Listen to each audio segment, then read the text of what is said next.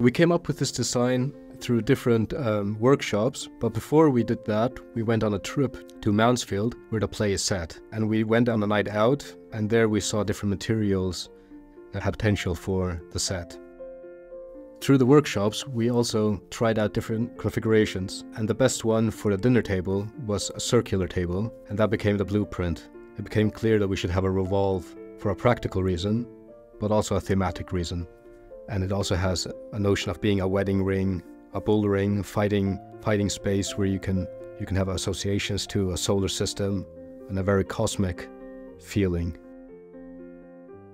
Often the designs deal with themes of the play rather than a naturalistic location, where it's almost like painting and having a palette with the performers, because this design makes you focus on the performers rather than on a background.